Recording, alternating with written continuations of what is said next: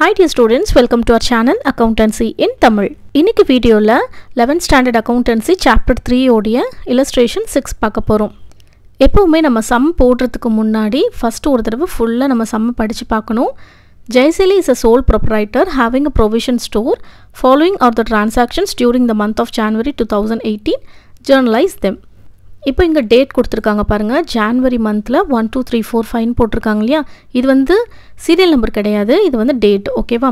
இப்போ January 1 அன்னைக்கு commenced business with cash 80,000 rupees. அதாவது ஜெயசிலி அப்படின்ற ஒரு பர்சன் 80,000 rupees போட்டு ஒரு business ஸ்டார்ட் பண்ணிருக்காங்க. நெக்ஸ்ட் January 2 அன்னைக்கு deposited cash with bank. அதாவது பேங்க்ல 40,000 rupees வந்து டெபாசிட் பண்ணிருக்காங்க cash. Next January 3 purchased goods by paying cash 5,000 rupees. அதாவது 5,000 rupeesக்கு அவங்க சில goods வந்து purchase பண்ணிருக்காங்க. And January 4 purchased goods from Lipton and Co on credit 10,000 rupees. கிரெடிட்க்கு Lipton and கோ அப்படின்ற ஒரு லிமிடெட் அதாவது ஒரு கம்பெனிலேருந்து வாங்கியிருக்காங்க பர்ச்சேஸ் பண்ணியிருக்காங்க. ஆனால் கிரெடிட்டுக்கு தான் வாங்கியிருக்காங்க. எவ்வளோ 10,000 rupees. அதாவது 10,000 rupees கேஷ் வந்து அவங்க லிப்டன் அண்ட் கோக்கு இன்னும் பே பண்ணலை. ஓகேவா? பேயிங் கேஷ் அப்படின்னா அவங்க கேஷ் கொடுத்து பர்ச்சேஸ் பண்ணியிருக்காங்க. ஆன் கிரெடிட் அப்படின்னா அவங்களுக்கு இன்னும் கேஷ் கொடுக்காம நம்ம கடனுக்கு பர்ச்சேஸ் பண்ணியிருக்கோம் அப்படின்னு அர்த்தம். Next January 5 sold goods to Joy and received cash 11,000 rupees. Joy அப்படின்ற ஒரு பர்சனுக்கு கூட்ஸ் வந்து சேல் பண்ணியிருக்காங்க.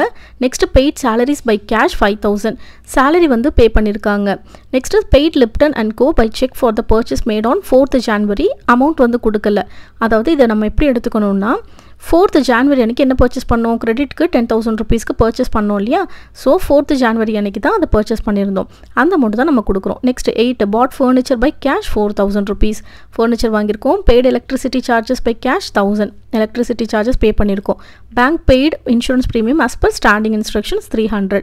ஸோ நம்மளோட ஸ்டாண்டிங் இன்ஸ்ட்ரக்ஷன்ஸ் படி பேங்க் 300 rupees பே பண்ணியிருக்காங்க. இப்போ ஜேர்னல் என்ட்ரி போடுறதுக்கு முன்னாடி கோல்டன் ரூல்ஸ் ஒரு தடவை ரீகால் பண்ணிக்கோங்க. உங்களுக்கு புரிகிற மாதிரி இப்போ நான் ஒரு தடவை சொல்கிறேன். நல்லா வந்து நீங்கள் கவனிச்சுக்கோங்க. ஃபர்ஸ்ட் ஒரு டிரான்சாக்ஷனில் 2 அக்கௌண்ட் இருக்கும் இல்லையா? அது பர்சனலாக ரியலாக நாமினலான்னு ஃபஸ்ட்டு கண்டுபிடிக்கணும். பர்சனல் அக்கௌண்ட் அப்படின்னா அதோட என்ட்ரிஸ் எப்படி இருக்குன்னா the ரிசீவர் அக்கௌண்ட் அதை வந்து நம்ம டெபிட் பண்ணணும். பர்சனல் அக்கௌண்ட் அப்படின்னா ஒரு பர்சனையோ ஒரு கம்பெனி நேமோ மென்ஷன் பண்ணியிருந்தாங்கன்னா அது பர்சனல் அக்கௌண்ட். அந்த பர்சன் கேஷோ இல்லை ஏதோ ஒரு பொருளை வந்து ரிசீவ் பண்ணுறாரு அப்படின்னா அவரை டெபிட் பண்ணணும். அவர்கிட்டேருந்து கேஷோ இல்லை வேறு ஏதோ ஒன்று வெளியில் போகுது அப்படின்னா அதை வந்து நம்ம கிரெடிட் பண்ணணும். நல்லா இந்த ஏரோ மார்க்கை ஞாபகம் வச்சுக்கோங்க. பர்சனல் அக்கௌண்ட் அப்படின்னு நீங்கள் கண்டுபிடிச்சதுமே இந்த ஏரோ மார்க் தான் உங்களுக்கு ஞாபகத்துக்கு வரணும். Next real account. ரியல் அக்கௌண்ட்டில் அசட்ஸ் கம்ஸ் இன் அக்கௌண்ட் வந்து டெபிட். ஓகேவா? இப்போ நம்மளுடைய சொத்துக்கள் தான் நம்ம அசட்னு சொல்லுவோம் இல்லையா? அசட் வந்து நம்மளுக்கு உள்ளே வருது அப்படின்னா அதை வந்து நம்ம டெபிட் பண்ணணும். ஓகேவா? அசட் அப்படின்றது கேஷாகவும் இருக்கலாம். இப்போ ஃபர்னிச்சர் இல்லை மெஷினரி இதெல்லாமே நம்மளோட அசட் தான். ஸோ அது வந்து நம்ம வாங்குகிறோம். இப்போ ஃபர்னிச்சர் மெஷினரிலாம் வாங்குகிறோன்னா அதை டெபிட் பண்ணணும். நெக்ஸ்ட்டு நம்ம எதையாவது விற்கிறோம் இல்லை நம்மக்கிட்டேருந்து கேஷ் வந்து வெளியில் போகுது அப்படின்னா அதை வந்து நம்ம கிரெடிட் பண்ணணும். Next nominal account. நாமினல் அக்கௌண்ட்டில் எக்ஸ்பென்சஸ் அண்ட் லாஸஸ் அப்படி வந்ததுன்னா அதை வந்து நம்ம என்ன பண்ணுவோம்? டெபிட் பண்ணுவோம். இப்போது இதுக்கு மேலே இருக்க 2 அக்கௌண்ட்டுக்கும் பாருங்கள், பர்சனலுக்கும் ரியலுக்கும் ஃபஸ்ட்டு வந்து எது உள்ளே வருதோ அதை தான் நம்ம வந்து டெபிட் பண்ணுவோம். ஆனால் நாமினல் அக்கௌண்ட்டுக்கு மட்டும் டிஃப்ரெண்ட்டாக இருக்கும். நம்மக்கிட்டேருந்து கேஷோ இல்லை ஏதோ ஒன்று வெளியில் போகுது அப்படின்னா அதை வந்து நம்ம டெபிட் பண்ணணும். அண்ட் இன்கம் நம்மளுக்கு இன்கமோ இல்லை கெயினோ ஏதோ ஒன்று வருது அப்படின்னா அதை வந்து நம்ம என்ன பண்ணணும்? கிரெடிட் பண்ணணும். ஓகேவா? 2வது நம்ம எழுதணும், கிரெடிட் பண்ணணும். நல்லா புரிஞ்சிருக்கும்னு நினைக்கிறேன். ஸோ டிரான்சாக்ஷனில் அக்கௌண்ட்ஸ் வந்து பர்சனலாக ரியலாக நாமினலான்னு கண்டுபிடிச்சிட்டு அதுக்கப்புறம் நீங்கள் வந்து ஜேர்னல் போடுங்க.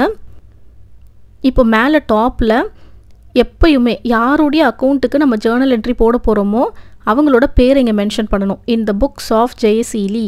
ஸோ ஜெயசீலியோடைய டிரான்சாக்ஷன்ஸ் தான் நம்ம வந்து ரெக்கார்ட் பண்ண போகிறோம். அதனால் இந்த புக்ஸ் ஆஃப் ஜெயசீலின்னு போட்டு ஜேர்னல் என்ட்ரிஸ் அப்படின்னு போட்டுக்கோங்க.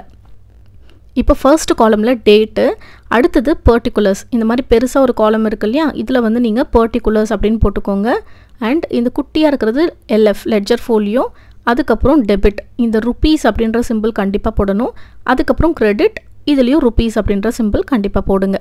இப்போ ஃபர்ஸ்ட் டிரான்சாக்ஷன் பாருங்கள். January 1 commenced business with cash 80,000 rupees. ஓகேவா? commenced business அப்போது ஜெயசீலி அப்படின்ற ஒரு பர்சன் ஒரு பிஸ்னஸ் வந்து ஸ்டார்ட் பண்ணியிருக்காங்க கேஷை வச்சு. ஓகேவா? ஸோ இந்த டிரான்சாக்ஷனில் 2 அக்கௌண்ட் இருக்கும். ஒன்று ஜெயசீலி அக்கௌண்ட், இன்னொன்று வந்து கேஷ் அக்கௌண்ட். டேட்டில் 2018 போட்டாச்சு, இயர், அதுக்கப்புறம் மந்த் ஜான்வரி, அப்புறம் டேட் 1 போட்டாச்சு. போட்டதுக்கப்புறம் ஃபஸ்ட்டு கேஷ் அக்கௌண்ட் டெப்டார், இந்த மாதிரி கரெக்டாக கேஷ் அக்கௌண்ட் எங்கே போடுறீங்களோ அதுக்கு நேராக டெப்டாருன்றதை கண்டிப்பாக போடணும். கொஞ்சம் கேப் விட்டு 2 போட்டுக்கோங்க. இந்த மாதிரி கேப் விட்டு 2 போட்டுக்கோங்க. ஜெய்சீலிஸ் கேபிட்டல் அக்கௌண்ட். ஸோ ஜெய்சீலி அப்படின்றது பர்சனல் அக்கௌண்ட் இல்லையா? ஸோ ஜெய்சீலி கிட்டேருந்து அமௌண்ட் வந்து வெளியில் போகுது. According to golden rule, personal அக்கௌண்ட்டில் யார்கிட்ட ஏதாவது காசு வெளியே போகுதுன்னா அவங்கள என்ன பண்ணணும், நம்ம கிரெடிட் பண்ணணும் இல்லையா? அதனால் 80,000 rupees கிரெடிட் பண்ணியாச்சு. கேஷ் வந்து நம்மளுடைய அசர்ட் இல்லையா? ஸோ அசர்ட் வந்து உள்ளே வருதுன்றதுனால நம்ம டெபிட் பண்ணியிருக்கோம். இப்போ நரேஷன் எழுதுங்க. Being ஜெய்சீலி commenced business with cash அப்படின்னு எழுதிக்கோங்க. நரேஷன் வந்து ரொம்ப சிம்பிளாக எழுதணும். கொஷனில் என்ன கொடுத்துருக்காங்களோ அதையே கூட நீங்கள் ஷார்ட் பண்ணி எழுதிக்கலாம். நெக்ஸ்ட்டு January 2 அன்னைக்கு என்ன டிரான்சாக்ஷன் பார்க்கலாம். Deposited cash with bank 40,000 rupees. Cash அப்படின்ற ஒரு அக்கௌண்ட்டு மென்ஷன் ஆகிருக்கு, பேங்க் அப்படின்ற ஒரு அக்கௌண்ட் வந்து மென்ஷன் ஆகிருக்கு. ஸோ 2 அக்கௌண்ட் கண்டுபிடிச்சாச்சு. இப்போது கேஷ் வந்து நம்மக்கிட்டேருந்து வெளியில் போகுது, ஓகேவா? அசட் வந்து வெளியில் போகுது. அப்போ அது என்னது, கிரெடிட் பண்ணுவோம் இல்லையா? பேங்க் அப்படின்ற ஒரு நிறுவனத்துக்கு அமௌண்ட் வந்து உள்ளே வருது. ஸோ பேங்க்கு வந்து நம்ம பர்சனல் அக்கௌண்ட்டாக தான் கன்சிடர் பண்ணணும், ஓகேவா? ஒரு ஸ்டூடெண்ட் வந்து டவுட் கேட்டிருந்தாங்க, பேங்க் அக்கௌண்ட் எதுக்காக நம்ம அசட்டில் போடாமல் அது பர்சனல்னு போடுறோம் அப்படின்னு சொல்லிட்டு. பேங்க் அப்படின்றதும் ஒரு நிறுவனம் தான், ஒரு இன்ஸ்டிடியூஷன் ஒரு கம்பெனி அப்படின்னு வச்சுக்கலாம். பேங்க் அக்கௌண்ட்டில் நம்ம ஒரு அக்கௌண்ட் வச்சுருக்கோம், அக்கௌண்ட் ஹோல்டராக இருக்கும், அவ்வளோதான். ஸோ எல்லா பேங்க்குக்குமே ஒரு நேம் இருக்கும் இல்லையா? ஸோ அதை வந்து நம்ம ஒரு இன்ஸ்டிடியூஷனாக தான் கன்சிடர் பண்ணணும். Okay, bank account டெப்டார் to cash account போட்டாச்சு. அமௌண்ட் வந்துட்டு 40,000 rupees. டெபிட்டில் கரெக்டாக டெபிட்க்கு நேராக எழுதுங்க, கிரெடிட்டில் கிரெடிட்க்கு நேராக எழுதுங்க. நரேஷனும் எழுதிக்கோங்க. நரேஷன் எப்பயுமே பீயிங் அப்படின்றத போட்டு ஸ்டார்ட் பண்ணுங்கள். Being cash deposited into bank. இப்போ நெக்ஸ்ட் டிரான்சாக்ஷன் பார்க்கலாம். January 3 purchased goods by paying cash 5,000 rupees. So ஜெய்சீலி goods வந்து பர்ச்சேஸ் பண்ணியிருக்காங்க, கேஷ் கொடுத்து தான் பர்ச்சேஸ் பண்ணியிருக்காங்க.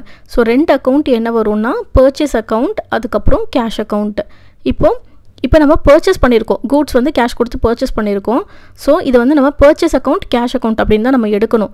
இப்போ நம்ம ஏதாவது அசட் பர்ச்சேஸ் பண்ணியிருக்கோம் அப்படின்னா அந்த பர்டிகுலர் அசட்டுடைய நேம் வந்து மென்ஷன் பண்ணணும். அதை நான் நெக்ஸ்ட்டு சொல்கிறேன். இப்போ purchase account டெப்டார் to cash account போட்டுக்கலாம். 5,000 rupees. பர்ச்சேஸ் அப்படின்றது நம்மளுடைய செலவு. ஸோ நாமினல் அக்கௌண்ட் படி அதை வந்து நம்ம செலவை டெபிட் பண்ணிக்கிட்டோம். அண்ட் கேஷ் வந்துட்டு நம்மளுடைய சொத்து, நம்மக்கிட்டேருந்து வெளியில் போகுது, அதனால் அதை வந்து நம்ம கிரெடிட் பண்ணிக்கிட்டோம். இப்போ நெக்ஸ்ட்டு நரேஷன் எழுதியாச்சு. Being goods purchased by cash. Next purchased goods from Lipton and go on credit. அதாவது கேஷ் கொடுத்து பர்ச்சேஸ் பண்ணியிருக்கோம் அப்படின்னா நம்ம வந்து பர்ச்சேஸ் அக்கௌண்ட் போடணும், ஓகேவா?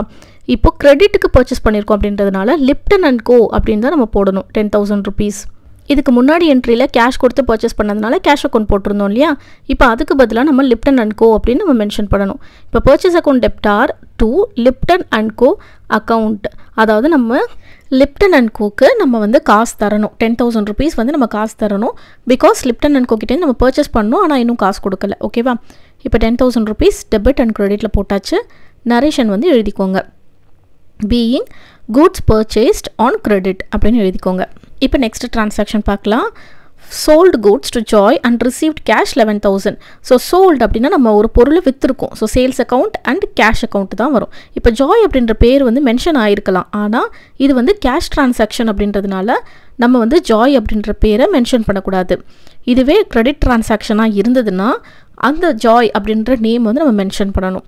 இப்போ cash account டெப்டார் to sales account. Because cash வந்து நம்மளுக்கு உள்ளே வருது, நம்மளோட சொத்து வெளியில் போகுது. சேல்ஸ் அப்படின்னா என்னது, நம்மளோட சொத்து ஏதோ ஒன்று, ஒரு கூட்ஸோ இல்லை ஏதோ ஒன்று நம்ம விற்றுருக்கோம். ஸோ அதுக்காக நம்மளோட சொத்து வெளியில் போகுது. ஆஸ் பர் ரியல் அக்கௌண்ட் அதை வந்து நம்ம கிரெடிட் பண்ணுவோம். நம்மளுக்கு சொத்து உள்ளே வருது, ஓகேவா? கேஷ்ன்றது நம்ம சொத்து தானே. ஸோ கேஷ் கம்ஸ் இன், அதனால் 11,000 நம்ம டெபிட் பண்ணுறோம். Narration being cash sales mat எழுதிக்கோங்க. Next paid salaries by cash 5,000. Salaries அப்புறமா கேஷ் அக்கௌண்ட் 2 அக்கௌண்ட் கண்டுபிடிச்சாச்சு. சேலரிஸ் அப்படின்றது நம்மளுடைய செலவு, ஓகேவா? நம்மக்கிட்ட ஒர்க் பண்ணுற பர்சன்ஸ்க்கு நம்ம சேலரி கொடுப்போம் இல்லையா? அதனால அது வந்து நம்மளுக்கு செலவு. அக்கார்டிங் டு நாமினல் அக்கௌண்ட் நம்மளுடைய செலவுகள்லாம் நம்ம என்ன பண்ணுவோம், டெபிட் பண்ணுவோம். ஸோ 5,000. கேஷ் அப்படின்றது வந்து நம்மக்கிட்ட இருந்து வெளியில் போயிருக்கு, ஓகேவா? அதனால் அந்த கேஷ் அப்படின்றது ரியல் அக்கௌண்ட் படி நம்ம கிரெடிட் பண்ணுறோம். நரேஷன் எழுதிக்கோங்க. Next paid Lipton and go by check for the purchase mat on 4th January. இதில் வந்து நம்மளுக்கு அமௌண்ட் கொடுக்கல இல்லையா. 4th January அன்னைக்கு நம்ம வந்து என்ன பர்ச்சேஸ் பண்ணோம், மேலே பாருங்கள், purchased goods from Lipton and Co on credit 10,000 rupees. So 4th January அன்னைக்கு நம்ம வந்து பர்ச்சேஸ் பண்ணியிருந்தோம். இப்போ அவங்களுக்கு நம்ம செக் மூலியமாக அமௌண்ட் வந்து கொடுக்குறோம். ஸோ செக் அப்படின்னாலே அது வந்து பேங்க் அக்கௌண்ட் அப்படின்னு மென்ஷன் பண்ணணும். நம்ம டேரெக்டாக கேஷ் கொடுத்துருந்தோம் அப்படின்னா நம்ம வந்து கேஷ் அக்கௌண்ட் மென்ஷன் பண்ணுவோம். இப்போ லிப்டன் அண்ட் கோக்கு நம்ம செக் மூலியமாக இது கொடுக்குறோம், அமௌண்ட் வந்து பே பண்ணுறோம். ஸோ அது பேங்க் தான் பே பண்ணோம் இல்லையா. அதனால் Lipton and go account டெப்டார் to bank account. ஏன் Lipton and go account டெபிட்டில் போட்டிருக்கோன்னா, according to personal account யார் வந்து ஒரு பர்சன் ஏதோ ஒன்று ரிசீவ் பண்ணுறாங்கன்னா அவங்க வந்து டெபிட் பண்ணுவோம் இல்லையா. So Lipton and go 10,000 receive பண்ணுறாரு, அதனால் அவரை டெபிட் பண்ணியிருக்கோம், பேங்க்கை வந்து கிரெடிட் பண்ணியிருக்கோம். நரேஷன் எழுதிக்கோங்க. Being payment made by check அப்படின்னு எழுதிக்கோங்க. நெக்ஸ்ட் டிரான்சாக்ஷன் 8 அன்னைக்கு பாட் ஃபர்னிச்சர் பை கேஷ் 4,000. அதாவது மேலே பாருங்கள் பர்ச்சேஸ்டு கூட்ஸ் அப்படின்னு போட்டிருக்காங்க. ஸோ கூட்ஸ் அப்படின்னா நம்ம வந்து பர்ச்சேஸ் அக்கௌண்ட்னு போட்டோம் இல்லையா. இதில் வந்து பாட் ஃபர்னிச்சர்னு போட்டதுனால ஃபர்னிச்சர் அக்கௌண்ட்டுன்னு தான் போடணும். பிகாஸ் ஃபர்னிச்சர் அப்படின்றது நம்மளுடைய ஒரு அசட், ஓகேவா. அதுக்கு நேம், அசட்டுடைய நேம் வந்து மென்ஷன் பண்ணியிருக்காங்க. ஸோ ஃபர்னிச்சர் அக்கௌண்ட் டெப்டார் அப்படின்னு எழுதணும். ஏன்னா நம்மளுக்கு அசட் வந்து உள்ளே வருது, அதாவது ஃபர்னிச்சர் வந்து நம்ம பர்ச்சேஸ் பண்ணுறோம். ஸோ பிஸ்னஸ்க்குள்ளே அது வருது, அதனால அதை டெபிட் பண்ணணும். As usual as per real account cash அப்படின்றது நம்மளுடைய சொத்து தான். ஒரு சொத்து உள்ளே வரும்போது டெபிட் பண்ணுறோம் இல்லையா ஃபர்னிச்சர் அக்கௌண்ட்டை, நம்மக்கிட்டேருந்து கேஷ் அப்படின்ற சொத்து வெளியே போகுது, அது நம்ம கிரெடிட் பண்ணுறோம். ஓகேவா, நரேஷன் எழுதிக்கோங்க. நெக்ஸ்ட்டு 9th அன்னைக்கு paid electricity charges by cash 1000. So electricity charges அப்படின்றது ஒரு அக்கௌண்ட், கேஷ் அப்படின்றது இன்னொரு அக்கௌண்ட். எலக்ட்ரிசிட்டி சார்ஜஸ் அப்படின்னா நம்மளுக்கு என்னது, அது செலவு தானே. As per nominal account electricity charges நம்மளுடைய செலவு என்ன பண்ணுவோம், நம்ம டெபிட் பண்ணுவோம்.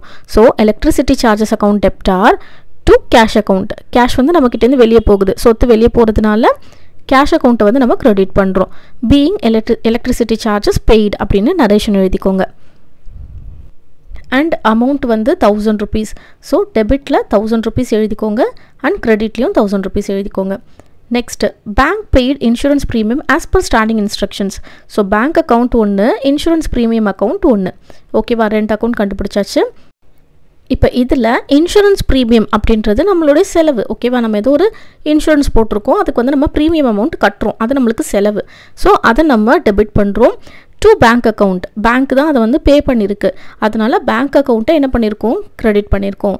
So being insurance premium paid அப்படின்னு போட்டு நரேஷன் எழுதிக்கோங்க. அண்ட் ப்ரீமியம் அமௌண்ட் வந்து 300 rupees, டெபிட்டில் 300 அண்ட் கிரெடிட்டில் 300. எப்பயுமே டெபிட்டில் கிரெடிட்டில் ரெண்டுத்துலையுமே ஒரே அமௌண்ட் தான் நம்மளுக்கு வரும். ஸோ இந்த இல்லஸ்ட்ரேஷன் உங்கள் எல்லாருக்குமே நல்லா புரிஞ்சிருக்கும்னு நினைக்கிறேன். உங்களுக்கு வேறு ஏதாவது டவுட்ஸ் இருக்குது அப்படின்னாலும் கமெண்ட் செக்ஷனில் கேளுங்க, உங்களுடைய டவுட்ஸை நான் கண்டிப்பாக கிளியர் பண்ணுறேன். இந்த வீடியோ உங்களுக்கு யூஸ்ஃபுல்லாக இருந்துச்சு அப்படின்னாலும் கண்டிப்பாக கமெண்ட் செக்ஷனில் சொல்லுங்கள். தேங்க்ஸ் ஃபார் வாட்சிங். By dear students.